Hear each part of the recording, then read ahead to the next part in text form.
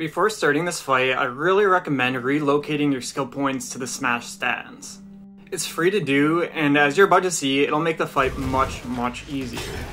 It's also not a bad idea to put some into immobilize because it'll make hitting him with charge attacks easier.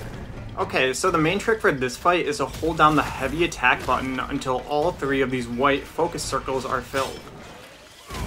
And then unleashing your attack at his head that will instantly take off his horn and knock him down. When doing so, it's a good time to use your clones because he takes more damage without his horn.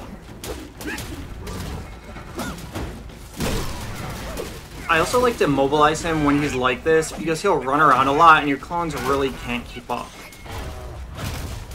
Keep in mind that dodging will reset the focus and you'll have to recharge the charge attack.